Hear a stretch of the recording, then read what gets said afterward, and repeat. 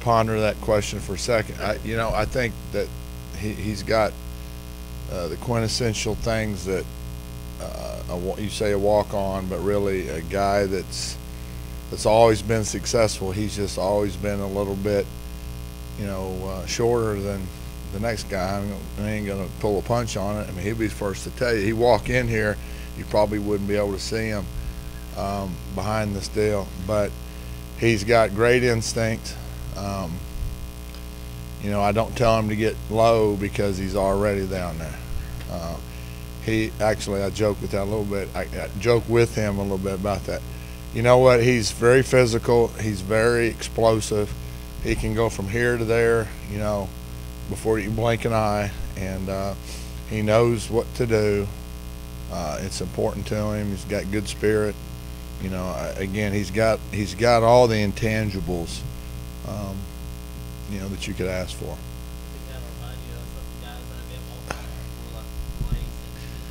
I can't remember the young man's name. He reminds me of a linebacker that played at Lincoln County High School. Not Lincoln County, Tallahassee, Lincoln. Probably when I was here in 03 and 04, he went to Florida State, and he can go from here to there, like I said, in a blink. And he was short, but he was a really good player for them, and we're anticipating Carlton being a good player for us.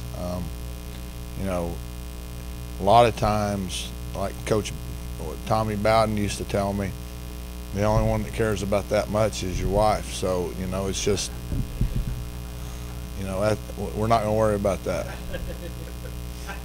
So. All right, Jarvis Hayes is probably 180 degrees from Carl. He's if you put defensive end in the dictionary, it's probably got his picture. He's extremely fast, very, very, very quick. He could play the bandit position for us if we wanted him to. He's going to be hard to block. He's a speed rush guy. That's his attributes. He's got a good feel. Again, he plays at pad level. He does the things that you need a defensive end to do. Yeah, we would like him to be 20 pounds heavier, probably so. But as a whole unit, we're pretty light. But I think we run okay. No, I think that maybe the part that's been the surprise is that he's picked the stuff up as quickly as he has. Coach Leslie, he's from down here in Slocum, and he was over there, Coach Leslie's old stomping grounds, and I think they've kind of hit it off, and I just think that they've got a good chemistry, coach-player, and he's learning stuff well.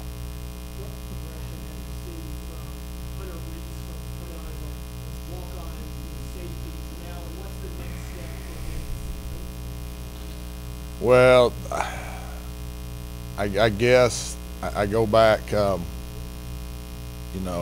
to some of the guys I've had in the past at that position, and he's so different, and so we use him in a different role. We're going to try to put him in a position to be successful by using his finesse, and he's not like your prototypical defensive end type guy. So when he's in, we're going to be way more like a 3-4 type defense. Having him, that's what we started doing with it last year, and that's kind of who we've become a little bit. And he gets between guys. We kind of call him slithery or whatever, if that's a word. But he finds a way of getting through. He has really got a great knack. He is twice what he was at any time last year as far as his knowledge, his ability to get through the crack, the ability to fill blocking. He's really a handful for our offense right now. And I know they know all our calls and stuff, and they still have a hard time finding him.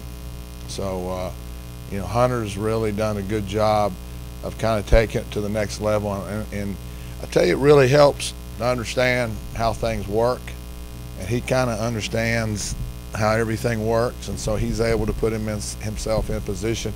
he'll pre-snap a line to get the line to go a certain direction. He'll end up somewhere else, and they have a hard time. So he's really kind of taking it to another level. I'm really proud of the things he's done, and he seems to be healthier than he was last year.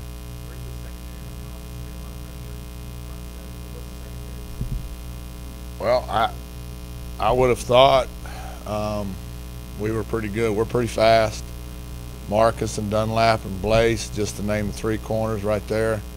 You know, the cat safety position is probably the one that's the most up in the air. Tyler Murray and Will Sunderland, Shondarius Sprawlins at Spear. I mean, we've got three good players there, and I think we've got some depth at the other position. We have to bring along that cat safety position. Melvin Tyus is in the best shape of his life, but he's still coming off of the shoulder deal, so he hasn't been cleared to do full contact yet. But we're having to pull the reins in on him. There's a lot of depth issues right there. Our offense is a handful, and like I said, I would have thought, but they got a deep pass on us today. They beat us on some slants. There's a lot of fundamental stuff we got to get better. Yesterday's practice, we went down in the red zone and they dusted us pretty good, and so we've got some good receivers to go against, and we need to continue to get better. We're not even defensively. We've got a lot of things we got to fix over the next 2 weeks, and I'm not even talking about game plan stuff. I'm just talking about fundamental stuff, and it's a sign of the times. As far as all this tackling and everything, everybody's scared to use their head. Everybody's scared to do this. Everybody has problems with that, and we've got to fix some fundamental things, and we've got to really improve, whether our man coverage in the red zone or our tackling. We've got a lot of fundamental things we've really got to improve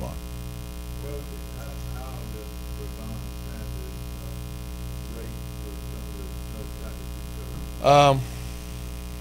Trying to think of the ones he when he's on and he hadn't been in there 3 plays, then he's a real solid player. He's like a lot of the prototypical NFL guys that are early down guys. He's fighting with his weight, and when anyone that fights with their weight, then there's a stamina issue. So we're continuing to work on that. He's a load. He's explosive in a small area. I'm just trying to think about guys that I've coached. I mean, he's right along with the guy I had at Illinois that's been playing in the NFL for a few years. So, excuse me.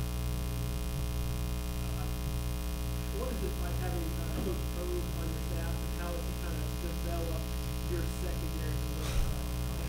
Well, Coach Pogue's two things, and you notice I was smiling about that.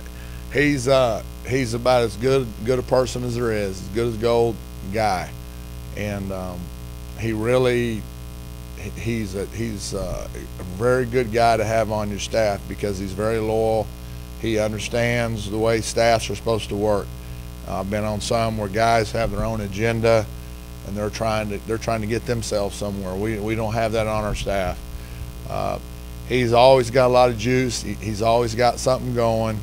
He's every time we have a meeting, he's the guy that kind of lightens it up a little bit.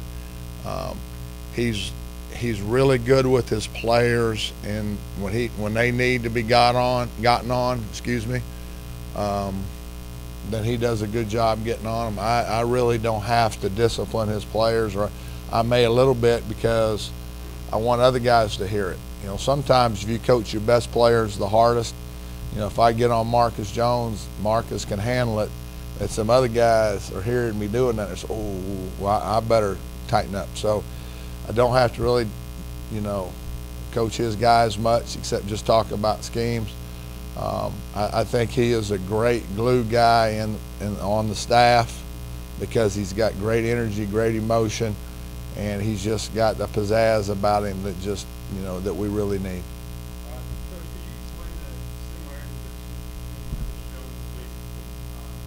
And Blaze? There's not a lot of similarities. Sometimes you can get results done, but you can get them done in different ways. You know, a lot of people say there's many different ways there are ants in Africa, or different ways to skin a cat, and there's a lot of those sayings. Blaze is more of a long guy. He's going to take longer steps. His techniques need to be different. We'll coach him to do things in a different way to try to get the same results.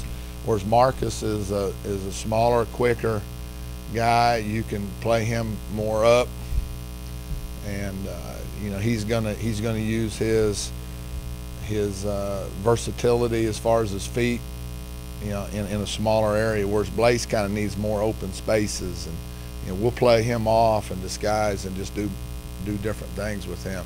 And I think that's what you got to do with all your players. You know, you don't put a square peg in a round hole and all that stuff. You got to do what your players do. We talked about Hunter. Okay, you know, we're doing things that can make him successful. And then when the next guys come in, our calls will be different, and we try to do that with a lot of our players. So you know, we try to give them a chance to be successful, and if it means doing a few different things, then we got to do a few different things. You know what? I don't know if there's a better young man anywhere than Will Sunderland. He is so positive. Our players have taken him in. He seems like he's adjusting. He's always been pleasant.